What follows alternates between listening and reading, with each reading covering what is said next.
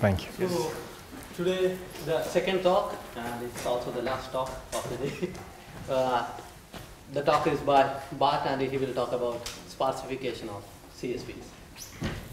Thank you for the introduction. Thanks for the invitation. It's always a pleasure to be back in Bergen, and what better way to be back in Bergen than an entire week spent talking about kernelization. So I'm really enjoying my time here. Those who saw the picture that was up, that was last Friday. I'm also enjoying my stay here in Norway. And in the next hour, I will give an overview of work that has been going on in the last year, together with Hubi Chen and Astrid Pieterse, about sparsification for constraint satisfaction problems. And given the fact that we are in Bergen, I decided it would be nice to build sort of a mountaineering metaphor into this talk. So this will be a roadmap of what we're going to do. We're going to look at results in sparsification. We're going to start basically on the bottom left, downwards flat and shallow. We'll look at some elementary ideas. And throughout the talk, we're going to basically climb our way up to the mountain and get a picture of more generality of what's going on and understand things at a more abstract level. So along the way, we'll see some particular results and end up at generic understandings of CSPs defined in terms of a constraint language. We'll pass by and wave at Meltzev embeddings along the way, but we don't actually get to go there today because that would take too much time. So that's the plan. If at any point something is unclear, feel free to stop me. In the beginning, I will be a bit informal, but it will all become nice and formal towards the end. If you're not willing to wait for that, just stop me and say what exactly I mean. Fedor. You didn't name the peak of the mountain. It's not the last slide yet. All right. So what we do in the beginning is we get, as a warm-up, a look at the 1 in D set problem and other types of sparsification for constraint satisfaction problems. So CSPs form a general class of decision problems. We have some variables. We have to find an assignment of values to them. Usually these are true-false, 0, 1 values, but they can also be larger domain CSPs. And there's a list of constraints, and we want to find an assignment that satisfies all of them. Now here's some classic examples of what a constraint can look like, examples that you know. You can have a 3CNF set instance, and there a constraint on 3 variables x, y, z says at least one of x, y, z should be set to true. There's the not all equal variant, where we demand that these variables do not all take the same value, so at least one must be true, at least one must be false. There's 1 in 3 set, where we want exactly one of those 3 variables to be true. And it can go on and on, right? These are 3 natural examples of what a constraint can look like in a Boolean constraint satisfaction problem. Now, the complexity of this problem depends on the type of constraints that you're allowed to write. And we'll see that the complexity of 3CNF set will differ from the complexity of 1 in 3 set if we're looking at this sparsification regime, even though both are NP-complete in the classic viewpoint. So informally, what we're interested in this talk, you can think of it as kernelization, but with the number of variables being the parameter. So we tried to see, can we reduce the number of constraints that we have to some guaranteed bound in the number of variables? So what we'll be looking at is finding ways to efficiently reduce an n-variable instance of a particular type of CSP down to an equivalent one that has some guaranteed upper bound on the form of n to the d constraints, and we try for making d as small as possible. That's informally the goal in the next hour. So as a warm-up, let's look at this 1 in 3 set problem. And the main insight is that sometimes we can show that a constraint is redundant because it is implied by a bunch of other constraints that are already in your input. And in such cases, we can drop the redundant constraint without changing the answer. To see how that plays out in practice, let's look at a 1 in 3 set input that has 4 variables a, b, c, d, and 4 constraints here on the left. So we demand that exactly one of a, b, c is set to true. Then if we interpret true as a 1 and false as a 0, then this is equivalent to demanding that a plus b plus c is equal to 1. Right? There's a 1-to-1 correspondence between a 0-1 assignment satisfying this constraint and this equality holding. Similarly, if we have a negation, then we can just write 1 minus the variable that's being negated. And in this way, we can translate all of the constraints we have into linear equalities. And now observe that if we take the first equality, subtract the second, and add the third, then these 1 minus d's cancel. There's 2 of the c's that cancel, the b's cancel. So actually, this linear combination of the first 3 constraints gives us exactly the fourth. And this means that if the first 3 constraints are satisfied, then their equalities hold, which means that any linear combination of these equalities hold, which implies that the fourth constraint was also satisfied. So under these conditions, removing the fourth constraint not only preserves the satisfiability of the system, it preserves the entire solution space, the entire set of assignments which are satisfying. And this brings us to the following general principle. If we can write each constraint of our CSP as some equality, and we find that the equality of a particular constraint C is a linear combination of the equalities of other constraints in our system, then this constraint C is redundant because it being satisfied is implied if all the other ones are implied. So in this case, we could then remove such a constraint. So this is the main workhorse behind the sparsification algorithms we're going to see. So using this idea, let's see how we get a systematic sparsification for this 1 in 3 set problem. And on input, suppose we get an instance of 1 in 3 set. It has n variables and m constraints in total. Now each of these constraints, we can write them as a linear equality, demanding the sum of the literal values to be exactly 1. And we can rewrite this set of m equalities that we get in this way in matrix form. So it will be convenient to have 0 as our right-hand sides. So we just subtract 1 from both sides. And then we can view each constraint as basically a weighted sum of either constant values or variables, and the right-hand side is 0. So then one constraint is the inner product of a row of coefficients versus this column of variables and the value 1 to deal with the constant term in our polynomial. And then each such inner product should be 0. Right, so I can just read off which coefficients I have to put in this matrix for this set of linear equalities to capture exactly my constraint satisfaction problem. All right, every one of the m constraints, we turned it into a row. And the number of columns that we have in this matrix, well, we have 1 column for every variable, giving its coefficient, and we have 1 column for the coefficient of the constant term. So even though the number of rows might be large, the number of columns is upper bounded in terms of how many variables we have. So the rank of this matrix will be bounded by m plus 1, which means that if we compute any basis, it have size at most order n. So what we now do is by Gaussian elimination, we find a basis of the rows of this matrix. We find n plus 1 rows such that any remaining row can be written as a linear combination of the rows we have. And as output of our sparsification procedure, we see the rows in my basis, which constraints were they generated from. Those constraints I keep in my sparsified instance, and all the other constraints I forget about. So we're taking a subset of our original constraints, which means that clearly if the original one was satisfiable, this subset is also satisfiable. And if an assignment satisfies the constraints in the basis, then all the equalities of the basis are satisfied. All the remaining equalities can be written as linear combinations of them, so they must also be satisfied. This preserves exactly the set of satisfying assignments to my system. So there was nothing in here where we used the fact that clauses have size 3, so actually this works for all 1 in D set problems where D is whatever you like. So put formally, there's a polynomial time algorithm that you feed it an instance of 1 in D set on some set of variables V and some clauses C, and it will output you a subset of the original constraints. There's at most n plus 1 of them, and any truth assignment satisfies the original set of constraints if and only if it satisfies the sparsified set. Good.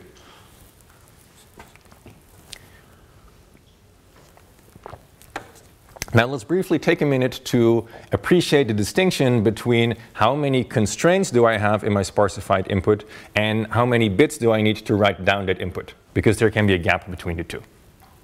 For this 1 in D set problem, we just saw how to sparsify to n plus 1 constraints. And this is asymptotically optimal because if you could reduce to little o of n constraints, each of them having constant size, then by repeating this, you would actually solve the problem and get p equal to np. So the number of constraints in the sparsification is asymptotically optimal. Now, if you want to write down what your sparsified input looks like, then you have to specify, well, what does my constraint look like? If there are d variables in there, you need log n bits to write down the numbers of the variables appearing in your clause. So in d log n bits, you can write down what one clause of your 1 in d set problem looks like. So if this d is a constant, then we can absorb it in the big O notation, and we get a compression down to order n log n bits for the system we have. However, if you talk about the exact set problem, I have clauses of potentially unbounded length, and I want exactly one literal to be satisfied, then we can't really ignore the fact that to store one constraint, we might need order of n bits to indicate which variables occur in this constraint and which don't. So in that case, the compression size we get in this way is only n squared, even though the number of constraints we have was order n. This, it turns out, is unavoidable.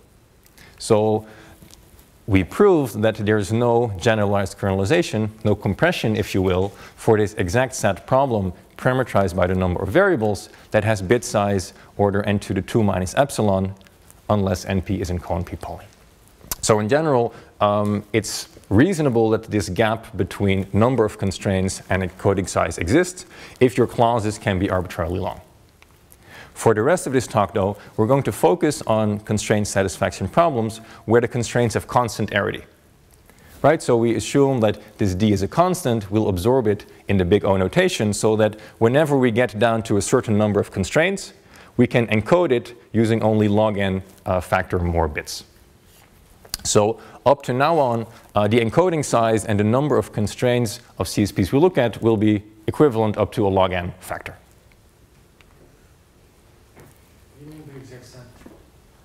Exact set is I give you a clause and I demand that exactly one literal is satisfied and all the others are not satisfied. So 1 in d set is exact set with clauses of size 3, but in the general exact set problem, your clauses can be arbitrarily long. Still, I want exactly one literal to be satisfied. Good. So for 1 in d set, we saw something very good happen. We sparsified to a linear number of constraints. If we look at the standard DCNF satisfiability problem, then we don't get such good behavior. There's an easy way to sparsify it to order n to the d constraints for the simple reason that if you have n variables and clauses of size d, well, over n variables, there's 2n possible literals, so 2n to the d possible clauses you could write down. If you simply keep one of them and use a bit factor to indicate which of the clauses are present and which are not, then order of n to the d is the encoding size in a number of distinct clauses that you get, and you can't really improve on this.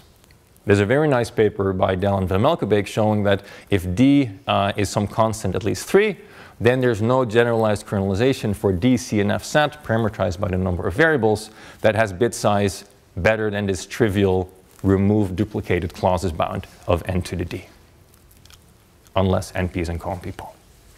Okay, so now we've seen sort of two extremes. For 1 in 3 set, we got very good sparsification behavior down to a linear number of constraints.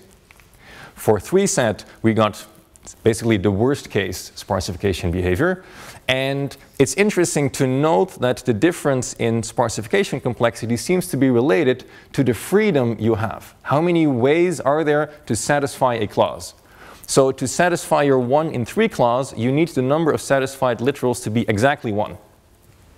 To satisfy a normal 3 clause, you need the number of satisfied literals to be 1, 2, or 3. So in truly, there's 3 ways to do that. Next up, we're going to look at the not all equal set problem. Right? We have 3 variables, and we want them not to all evaluate to the same value. So they can't be all 0, they can't be all 1. So the number of satisfied literals, if we are to satisfy this constraint, is either 1 or 2. So here we have a freedom of 2, and we'll see that this freedom of 2 is again what determines the optimal sparsification size in this case. Let's see why.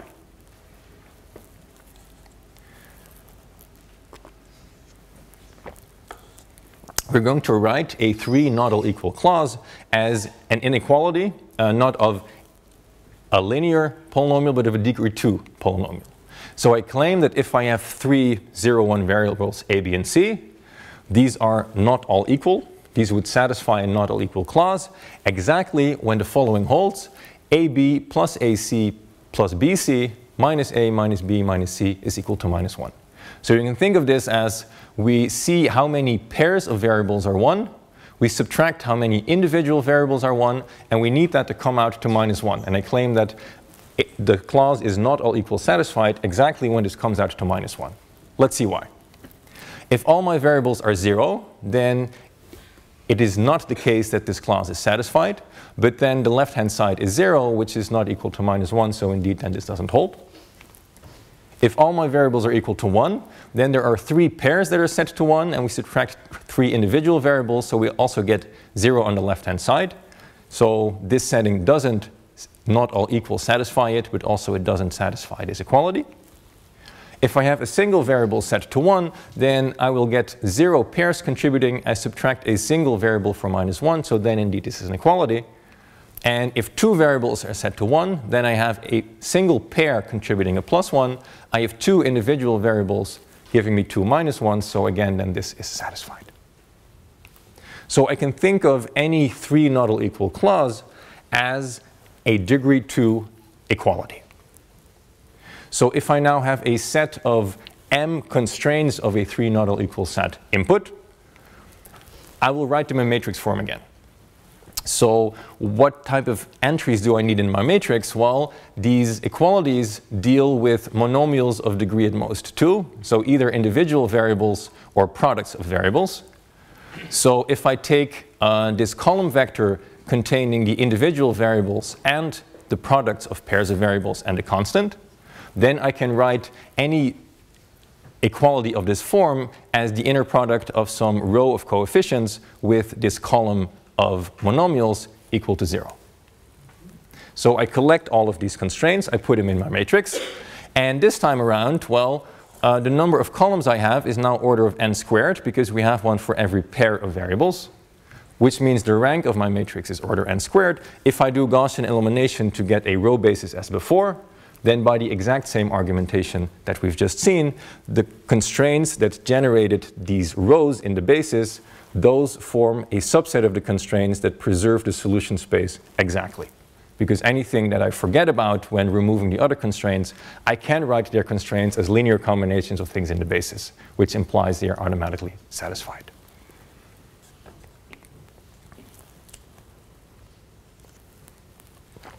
Good. So that was a down-to-earth ad hoc view of what equalities look like that capture 3 not all equal set. Let's go slightly more general and let's look at D not all equal set for arbitrary values of D.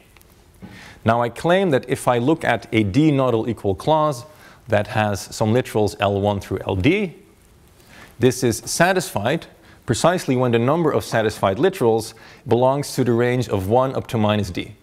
It's not good if the number of satisfied literals is 0, because then they're all false. It's not good if the number of satisfied literals is D, then they're all true, but anywhere in between is good.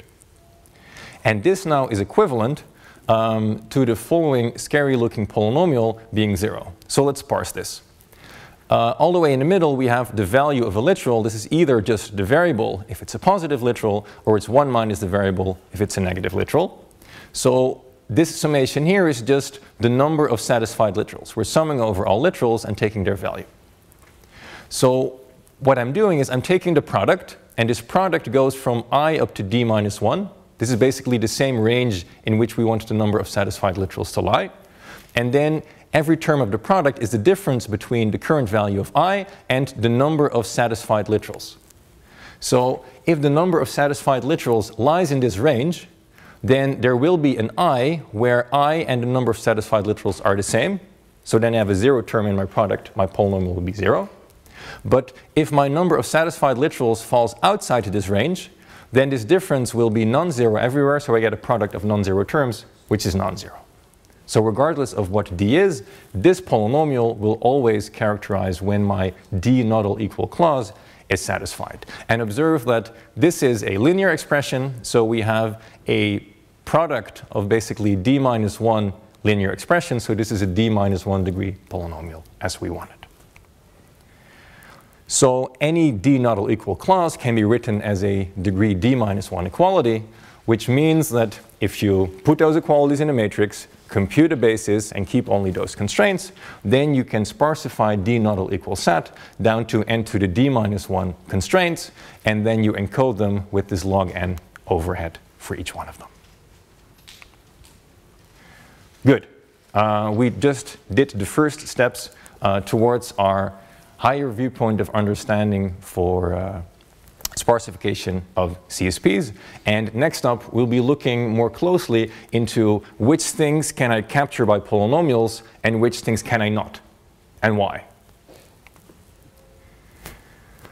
So let's look at the following example.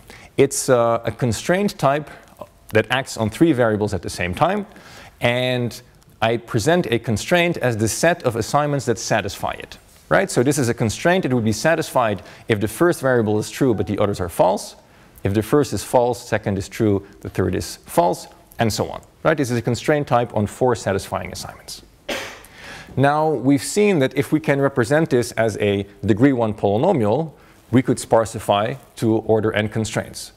So we ask ourselves, can we capture this type of constraint by a linear polynomial? So what we would want is to find some polynomial which is linear, so it's to form some constant plus a weighted sum of variables, such that this polynomial is 0 precisely when this assignment satisfies my constraint, when this is a tuple that belongs to my set of satisfying constraints. Let's see if this can be done. Suppose we had a linear polynomial that indeed evaluates to 0 on all of these satisfying assignments. Right? So then I evaluate my polynomial at this satisfying assignment 1, 0, 0, and then the value is this constant term plus a1 because I'm multiplying a2 and a3 by 0. And similarly, these are the evaluations of my polynomial at the other satisfying assignments, and by assumption, I'm getting all zeros on these. But if I get all zeros on these assignments, then if I take this linear combination, then clearly a linear combination of zeros is 0. So then this linear combination has value 0, but if you see what happens, then this alpha 1 cancels with this alpha 1, this cancels here, and this cancels here. So that actually, then also the value of alpha 0 must be 0. But alpha 0 is the evaluation of my supposed polynomial at the point 0, 0, 0. So if I have something that evaluates to 0 on these satisfying assignments, then it also evaluates to 0 on this all zeros assignment, which was not satisfying. So it's impossible to find a linear polynomial over the reals that captures this constraint in this way. However, there's a catch. If you work over a different field than the reals, then, well, maybe there is no value a half in the field that you're using, and then this issue goes away. So note that the satisfying assignments here, they're exactly the ones that set an odd number of variables to true. Either 1 or 3 of the variables are set to true. So that you can capture the constraint that we have here by the degree 1 polynomial over g of 2 that says if I sum my variables and I add 1, then I get exactly 0 mod 2. So this illustrates that sometimes to get a linear polynomial that captures your constraint, you need to work over a different field than the reals or the rationals. Finite fields might help you. Okay, there are cases where even a finite field won't help you, and let's see what happens. So I'm going to look at a slightly different version of this constraint. Here it goes. So now my satisfying assignments set 2 or 3 values to 1. And suppose there was a linear polynomial that represents this constraint. Well, we can do something similar as before, right? We write down what would the evaluation of this polynomial look like. If it evaluates to 0 on all of these points, now we take a different linear combination. It's one that has integer coefficients. And that's important because linear combinations of integer coefficients I can write in any ring, regardless of whether I have values a half there or things like that. And well, if all of these evaluates to 0, then my linear combination evaluates to 0. But if you see what happens, well, I had 3 times alpha 0, I subtract 2 times that, and all of these here I have 2 individual alpha 1s, but I subtract twice alpha 1. Again, this comes out to the evaluation of my polynomial on the point 0, 0, 0, which was not a satisfying assignment. So if this is the set of satisfying assignments of your constraints, then no degree 1 polynomial will capture it, regardless of what ring you're going to work over. Sometimes you need degree larger than 1 to capture what your constraint is doing.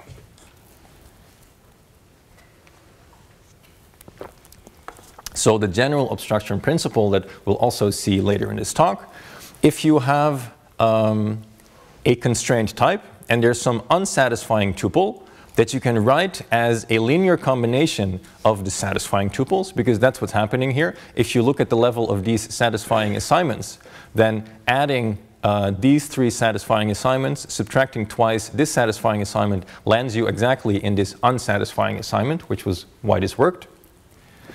If you have such a linear combination with integer coefficients that sum to exactly 1, then there is no linear polynomial over any ring that evaluates to 0 on all your satisfying assignments, but to a non-zero on your unsatisfying assignment.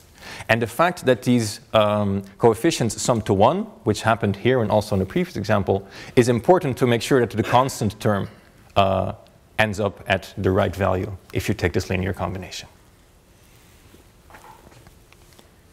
Good. So I'm saying that if you have this linear combination of satisfying assignments and this linear combination gives you an unsatisfying assignment, if the coefficients are integers that sum to 1, then there is no linear polynomial over any ring that is 0 on your satisfying assignments but non-zero on this unsatisfying assignment. So we've made it past the land of polynomials, and now we're basically starting our climb towards generality, towards a more complete picture of what's going on generally. And at this point, it's time to introduce some terminology, in particular about constrained languages. So a constrained language, denoted by gamma, it's a finite set of relations, and for the purpose of this talk, they will be relations over domain 0, 1, Boolean relations. So here is the relation that has 3 satisfying assignments, and a clause with 3 positive literals is 1 in 3 satisfied precisely when this tuple belongs to this relation. Now, if I have the 1 in 3 set problem, usually I can also write negations. I can have negative literals. And to accommodate for that, we have some extra relations in our constrained language. If I have a clause that has 2 negations, then I look at this relation R2, which I basically got by inverting the values in the first 2 columns of R0. And then a clause with 2 negative literals and a positive one is 1 in 3 satisfied exactly when the assignment to x, y, and z belongs to the set of satisfying assignments of R2. And similarly, if I have 1 or 3 negations, I can pick one of these for relations such that my clause is satisfied precisely when the values of these variables belong to that relation. So that the 1 in 3 set problem is exactly the same as a constraint satisfaction problem if, as constraints, I'm allowed to say the values of these variables, just variables now, no more negations or making literals, the values of these variables should belong to one of these 4 specified relations. All good? Okay. So, second. Just go back. Why can't you just take the union of R0, R1, R2? If you make one relation which is the union, then it would give you one constraint that is more satisfying assignments. So you want to be able to so if you take the union, then some assignment would satisfy the union either if x, y, z has exactly 1, but also if not x, not y, not z is exactly 1, and that's not what we want. So sometimes it's useful to have multiple different relations in your constraint language. So if we have a relation, then the arity will just be how many positions is it defined on, how many variables does it take to apply such a constraint. Now, formally, the constraint satisfaction problem for this particular constraint language, telling you what type of constraint you're allowed to write, is the following. As input, we get a set of variables, There's n of them, and we get a set of constraints, where a constraint says, I want to apply this relation to these variables. So you have to say which variables to apply them to. So you have to give me the indices of the variables, and the number of indices you give me is exactly the arity of the relation you want to apply. And the question is, can I find an assignment to my variables? In our setting, this will be a Boolean domain, so a 0-1 assignment, such that whenever I have a constraint on the list that says apply this relation to the variables with these indices, then it holds that the evaluation of the corresponding variables gives you a tuple that is in the set of satisfying assignments of this constraint. It's in the relation. All right. So now that we have this understanding of how a constrained language tells you what type of constraints you get to write, we can try to characterize how difficult your constraint satisfaction problem is based on what the constrained language was. Which constraints do I get to write? And an early result, very beautiful, that got all of this going, is Schaeffer's dichotomy theorem, which says that if you have a finite set of Boolean relations that form your constrained language, then two things happen. Either the corresponding constraint satisfaction problem is polynomial time solvable, or it's NP-complete. And there's a very nice characterization of which of the two occurs. And this characterization is in terms of closure properties of these sets of satisfying assignments in the language of universal algebra. So I won't go into these definitions in detail, but we'll see a flavor of this coming up later on in the talk. So aren't there equivalent characterization also without universal algebra, like in terms of polymorphisms? Yes, you can do that. Yes. Yes, yes.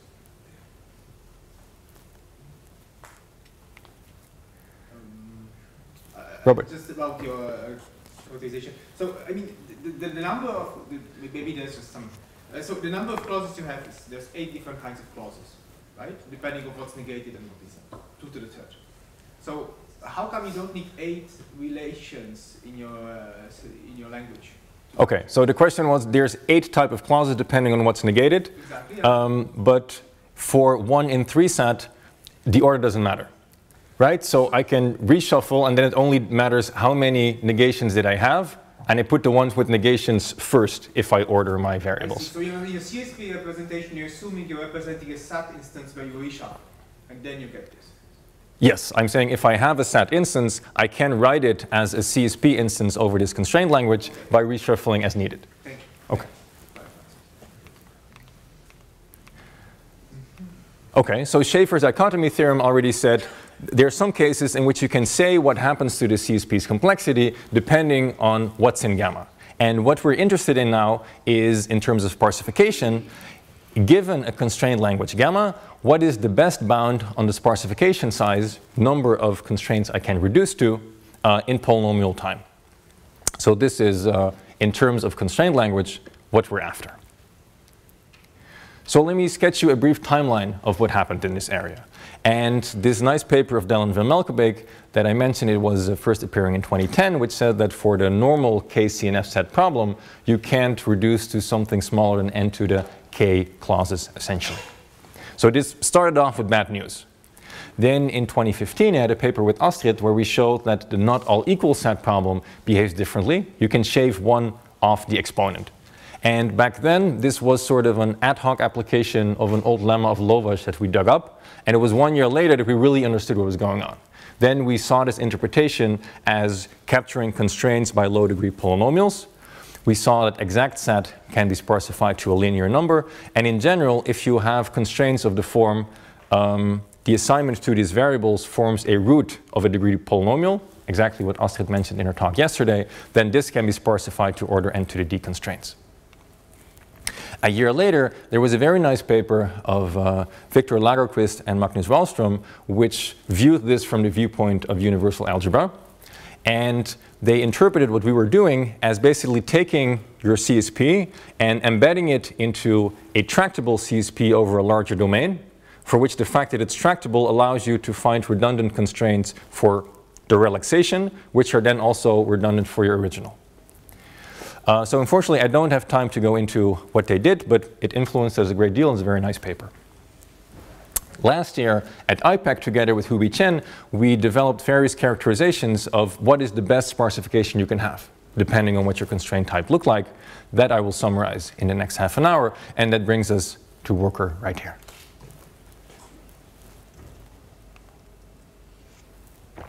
Good. So now let me give you the formal definition of what this polynomial-based framework for sparsification looked like in its full generality. We look at a relation given as the set of satisfying assignments, and we say this is captured by degree d polynomials.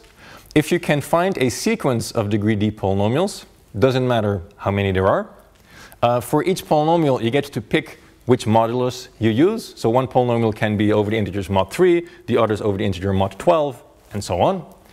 And what you want is some assignment of 0, 1 values is a satisfying assignment of your relation, precisely when all of the polynomials evaluate to 0 on this assignment with the corresponding modulus that you got to pick. So to make this concrete, you can think about it as a Boolean assignment satisfies your relation precisely when it's a root of all polynomials that you wrote down with their respective modulus. So here is a relation that is defined on 7 variables with 7 satisfying assignments. And fortunately, it has a nicer representation than this. It comes from the Fano plane. So the Fano plane has 7 points and 7 lines, where we also interpret this circle here as being a line through the points u, w, and v. And now I say that an assignment where every point is a variable, an assignment is satisfying if it sets exactly the variables of one line to true and everything else to false. So here we have the satisfying assignment that sets a, b, and u to true. That's exactly this line. At the bottom we have the satisfying assignment that sets exactly u, v, and w to true. That's exactly this line. Right? So the Fano plane tells us what the satisfying assignments of this relation are. And now let's see how we can capture this relation by degree 1 polynomials. Okay, so we're going to write down a list of polynomials such that something is a satisfying assignment of this relation, something sets exactly one line to true and everything else to false, precisely when all of my polynomials evaluate to 0. So I claim that some assignment satisfies this Fano relation when first of all the following holds. If I look at the values of a, b, and u, this first line, then their sum is 1 mod 2. If I look at the next line, a, m, w, their sum is 1 mod 2. If I look at the last line, u, v, w, their sum is 1 mod 2. Right? So I'm demanding that for each of the 7 lines of the Fano plane, the sum of the variables there is 1 mod 2. And any satisfying assignment indeed satisfies these constraints, because if this is a constraint of the line that I'm picking, then there's 3 points I'm setting to true, which is 1 mod 2. If this is the constraint from a line that I'm not picking, then any 2 lines meet in exactly 1 point, so we also get an odd number there. I need one more polynomial equality to capture what's going on. I also need to demand that the sum of all my variables is 3. And if we just say we work modulo a sufficiently large number, then maybe modulo 11, this sum is 3. Okay, so again, any satisfying assignment clearly satisfies this last constraint. So we've just argued that all the satisfying assignments of my relation satisfy all of these. If we have something that doesn't satisfy all of these, that's not a satisfying assignment, well, if it sets a different number of things to true than 3, then clearly it already violates this last condition.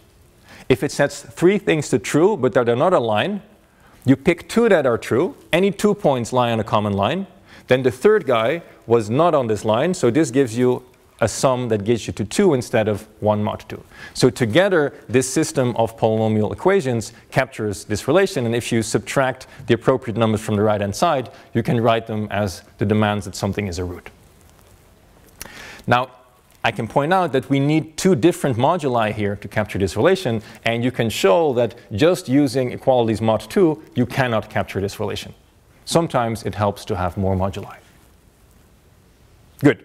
So now we understand what it means to capture a relation, and the sparsification framework can now be summarized as follows. If each relation in your constraint language can be captured by degree d polynomials, then you can efficiently reduce an instance of the CSP to one on a subset of the original constraints that has exactly the same satisfying assignments and whose number of constraints is order n to the d. And this basically follows from Gaussian elimination. if your modulus is not a prime number, you need to do something slightly different, but in spirit, it's still Gaussian elimination.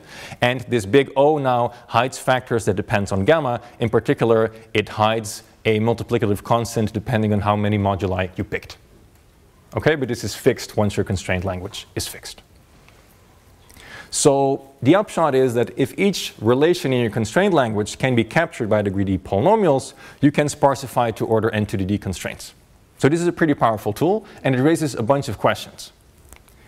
For example, which relations can I capture using a polynomial whose degree is strictly smaller than the arity? Because then you can reduce to a number of constraints that less than simply the bound you get from how many distinct clauses can I write down. So we say that cases where this happens have a non-trivial sparsification. You can also ask, what is the best case behavior? Which relations can I capture by degree 1 polynomials? And how do you find such polynomials? I can tell you in the past we found them by hand, but that's pretty tedious. And we've now developed a more general understanding of how you can algorithmically find polynomials that capture your constraints. So let's first look at this first question. For which type of relations can we get a non-trivial sparsification bound? So let's look at some constraint language for which the CSP is NP hard, and let K be the maximum arity of any relation in there. I can write order n to the k distinct constraints for such a constraint language, and when can we sparsify to strictly fewer than that? So the claim is that if each of the maximum arity relations in your constraint language has number of assignments minus the ones that are satisfying different than 1, the number of falsifying assignments is anything except 1, then you can efficiently sparsify the CSP to order n to the k minus 1 constraints. Essentially, only the CNF set clause, a normal CNF clause, has only one falsifying assignment. That's the only hard case. And it's pretty surprising if you ask me. So the way this goes, and we'll see it in a minute, is that under this condition, you can find a polynomial that has degree only k minus 1 that captures your constraint. And there's a counterpart which says that if there is a maximum arity relation that has only one falsifying assignment, then actually you get a lower bound. Then by a reduction from SAT, you can prove that you can sparsify to n to the k minus epsilon constraints.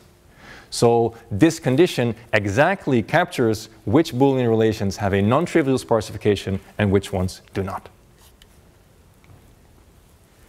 So let me give you the basic ideas in the proof of how this capturing polynomial of degree k minus 1 comes about. So the statement says, I have my Boolean relation. The number of falsifying assignments, I assume it here to be larger than 1. Earlier it said unequal to 1, but if there's 0 falsifying assignments, clearly this relation is irrelevant. I just forget about it. There's more than one falsifying assignment. I now pick one particular falsifying assignment I'm looking at.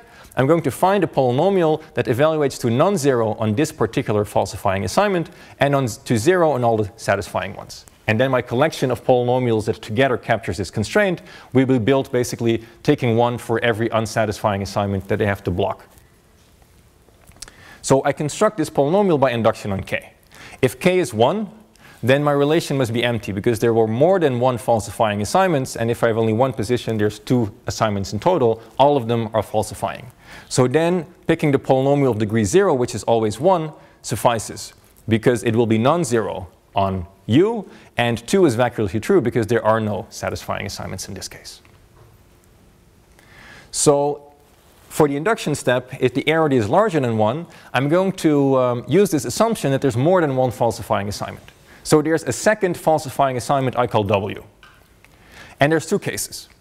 If my 2 falsifying assignments agree on some position, then for ease of presentation, I'm going to assume they agree on the last position and they both have a 1 there. This is not a big loss of generality. Now I'm going to define a new relation of arity k minus 1. What I do is I take all the satisfying assignments that end in the same way as u and w do, that end at a 1. I'm taking all those satisfying assignments and I chop off the 1 to get an assignment of k minus 1 positions. And all those projections, I put in a new relation r minus 1 of arity k minus 1. Now, the number of falsifying assignments for this new relation is larger than 1 because both u and w ended at a 1. So these will both be different falsifying assignments of my new relation r prime. So now I can apply induction to get a polynomial that is 0 on everything of my projected relation, but it's non-zero on u prime, because this was a falsifying assignment of r prime. And now my overall polynomial, this will be degree k minus 2 by induction. I build my polynomial by taking the variable of the last position xk and multiplying it by the polynomial I get from induction. Let's see why this is good. If xk is 0, then this polynomial will be 0. So for all assignments that have the last position 0, I will satisfy the second condition. And since u ends at a 1, I'm also good on condition 1. If I have an assignment that ends at a 1, then if this was a satisfying assignment, I know that I put it in r prime. So this polynomial will evaluate to 0 on it. The product will be 0. And if I have exactly the assignment u, then its projection was a falsifying assignment of r prime, for which the smaller polynomial gave me a non-zero. X is 1, so a non-zero, so then this is a non-zero outcome. Okay, so that was the case when our two satisfying assignments agreed on some position. If they disagree on every position, then again, with no big loss of generality, assume that u is all zeros and w is all ones. Then basically, this is not all equal set. We're going to use the same polynomial as for not all equal set because the falsifying assignments we want to rule out are all zeros and all ones. And as long as our polynomial is non-zero on these and 0 on everything else, we're good in terms of the condition of the statement. So now we use the polynomial for not all equal set, and it works for exactly the same reasons as before. How can you assume that u0 and w1 without using It's no big loss of generality. Like instead of putting a variable, you put 1 minus the variable in the polynomial you construct. So you have to do a bit more of notation, but nothing really changes. Good. So this proves that for every unsatisfying assignment, I can find a polynomial that weeds it out, basically. So then I can capture the entire relation by weeding out the unsatisfying assignments one at a time. And then I get this claimed result that if the number of non-satisfying assignments is not 1, I can efficiently sparsify to n to the k minus 1 constraints. Good. So here's the first open problem. We just saw which Boolean constraint languages have a non-trivial sparsification, but over a larger domain, we know very little. So concrete open problem, find me a characterization of the constraint languages on a domain of size 3 for which you get a non-trivial sparsification, like a reduction to n to the k minus 1 bits, for example. Good. We just made it past the non-trivial sparsification regime of our climb to the summit. And next up, we're going to look when can you capture a relation by a degree 1 polynomial? When do we get the best case sparsification behavior? So this is where I inline polymorphisms, essentially, for those who know the term. I say that a relation is preserved by all alternating operations if whenever I take an odd length sequence of satisfying assignments to my relation, the following implication holds. If I get a new assignment by taking the alternating sum of these satisfying assignments, and I do this component-wise, just like vectors, if this thing happens to be a 0, 1 vector, then I need this to be a satisfying assignment. So essentially, I'm saying if an alternating sum of satisfying assignments ends up being a 0, 1 assignment, then it should be a satisfying one instead of an unsatisfying one. Okay, so an example, here are the satisfying assignments of the binary OR relation, and this is not preserved by all alternating operations, because if I take the satisfying 1, 0 assignment, I subtract the satisfying 1, 1 assignment, I add the satisfying 0, 1 assignment, then I get 0, 0, which is a 0, 1 assignment, but it's not a satisfying one. So this violates the condition that I have. On the other hand, if I have the 1 in 3 sat relation, then this is preserved. It's hard to show that, but for example, if you take these 3 satisfying assignments, then their sum comes out to something that's not a 0, 1 assignment, so the implication is fine.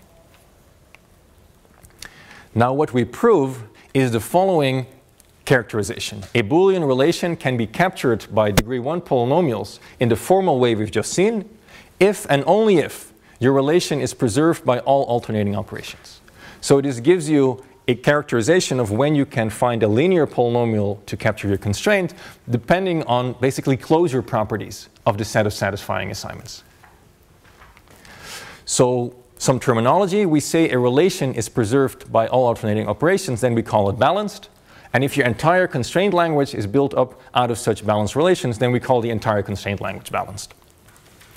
So the upshot is, if your constraint language is balanced, then you can sparsify to a linear number of constraints. But there's also a side effect. If your constraint language is not balanced, then there is this alternating sum that shows it's not. This gives you sort of a witness structure for the fact that it's not balanced. And in some cases, we can turn these witness structures into sparsification lower bounds. And this allows us to prove characterizations of what the optimal sparsification size is. Good. So armed with this understanding of balanced relations, we now move on to see what happens for symmetric CSPs. A Boolean relation is called symmetric if whether or not an assignment is satisfying depends only on the number of ones in the assignment and not on where they are. Right? So any satisfying assignment, if you permute it, will still be a satisfying assignment. 1 in 3 set is a symmetric CSP.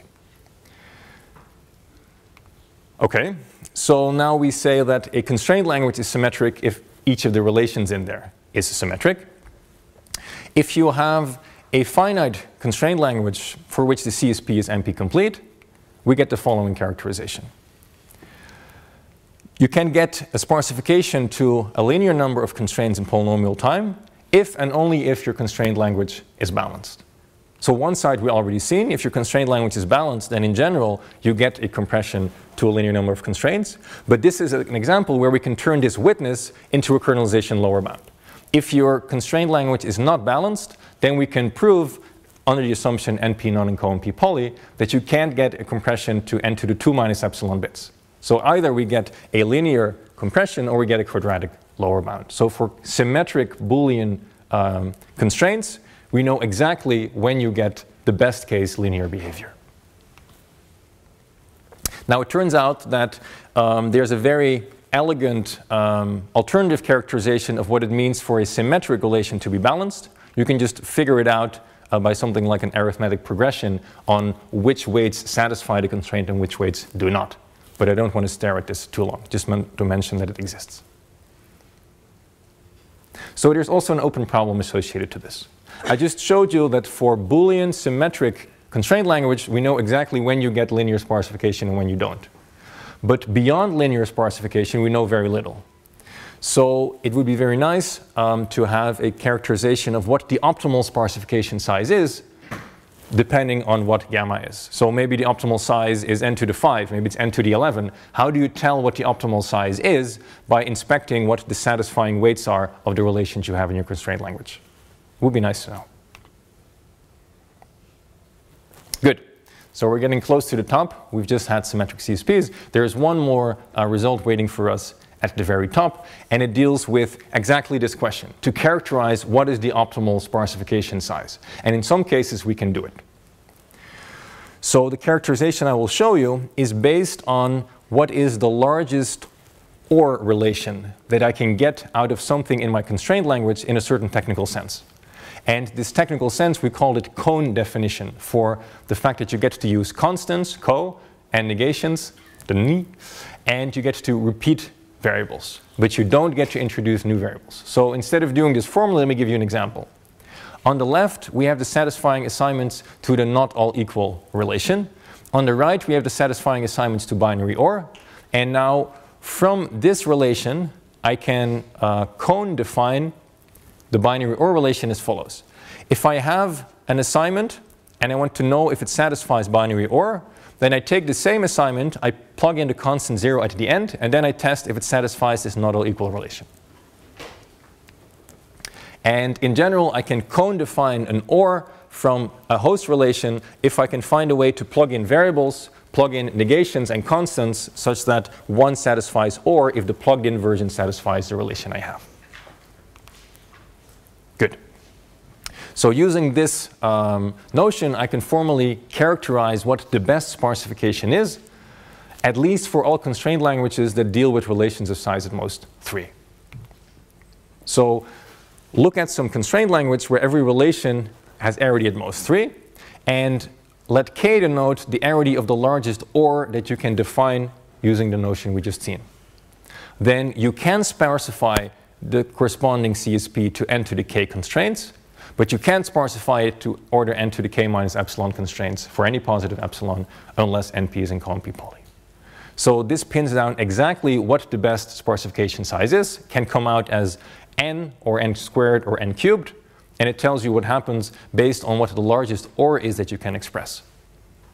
Now, it would be very nice to have such an understanding in general, but we already know, thanks to the work of Victor and Magnus, that this is not the characterization that holds in general. There are arities for which you can't even define an OR of size 2, for which, say, you don't even have a kernel of size n to the 100. So beyond 3, there is a point where this type of characterization no longer holds. It might be that it still holds for, say, arity 4 or 5, but we haven't managed to prove that so far. But the nice thing is it characterizes what the optimal sparsification size is, and it does so based on a condition that's pretty easy to verify. And it tells you that, well, the engine underlying all of these positive results is the polynomial framework. So it tells you that this polynomial framework for sparsification is what gives you the optimal results in this regime of constraint languages. So an open problem related to this, what we would like, of course, is to characterize for any constraint language gamma what is the best sparsification you can get. And a first step would be to figure out for which ones can you get a linear and for which ones can you not. And the first obstacle that we're currently stuck at is the following relation. It has 5 satisfying assignments and a bunch of columns. And this looks somewhat arbitrary, but there is a very structured interpretation of this set of satisfying assignments. So what we have here is we have one column in this matrix for every way of picking 0, 1 values such that the top minus this minus that plus that gives you a 1. For each way of picking values that give you a 1, except for the all ones way of doing it, there is a corresponding column. And this construction is shown to ensure that this relation is not balanced. You cannot apply the polynomial framework. You cannot apply the framework of Victor and Magnus. So the existing positive tools don't give you a linear sparsification for this guy, but also we have no idea how to prove that you cannot get a linear compression. And that's the first obstacle we're looking at. Right? So the open problem is very simple. Does CSP with just applications of this type of constraint admit a linear sparsification? Yes or no? Good. Then we've made it all the way to the top of our current understanding, which means that at this point we get to hoist the flag and be proud of our achievements. And all that's left for me to do is to briefly conclude. So I showed you the polynomial framework for sparsification. I showed you through a bunch of characterizations that it's quite powerful. In some cases, it gives you the provably best results. There's this nice interpretation in terms of embeddings that Victor and Magnus came up with. You can think of what's happening as we have a constraint, a CSP, defined over a 0, 1 domain that's hard. And now we can relax this by enlarging the domain. Instead of finding a 0, 1 assignment that satisfies all of our polynomials, say, if we only need to find an integer assignment that satisfies a list of linear equations, then this is polynomial time solvable. So you can think of this relaxation to a larger domain.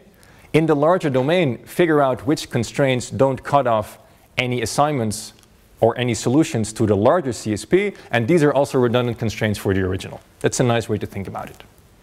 So I showed you explicit characterizations of which Boolean CSPs have non-trivial sparsification, which symmetric ones have linear sparsification, and what the optimal sparsification size is, at least if your constraint language only has relations of arity up to 3. I gave you a bunch of open problems. The general theme is try to fully characterize what the linear sparsifiable cases are of Boolean CSP. After that, characterize everything else. And also, in the non-Boolean case, there's very little we currently know. That's all. Thanks.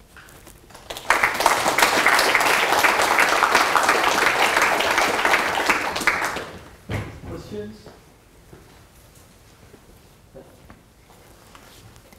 It has kind of the flavor of algebraic geometry. Is there any systematic connection to, you know, the classical areas of algebraic geometry over the reals of the complex numbers? So definitely there is some number theory involved at some point. One of our proofs uses Smith decompositions and Howell normal forms, but I'm not good enough in algebraic geometry to really spot a deep connection if there is one. Might be there. Might be there. I leave it up to larger minds than mine to find it. Robert. So in your framework of classification, you want to preserve every satisfying assignment, right? So this is great because it allows you to also preserve counting and these kind of things. But is anything known if you just want to preserve satisfiability, but you don't care about about each individual assignment? You just want to make sure that if there was one assignment before, there should be at least one later. This allows you to do some maybe cheat methods. Is anything known for this kind of sparsification? So indeed, it's very natural if you just want to preserve the satisfiability of the instance instead of solution space. All the lower bounds we have work even in this setting. Oh. So we even rule out the fact that you can preserve the satisfiability. So it just happens to be that the positive techniques are powerful enough to preserve the entire solution space. Lower bounds rule out even that.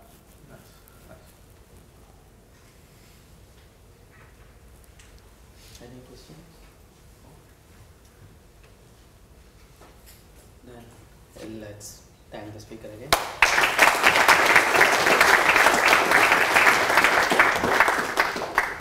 Lunchtime.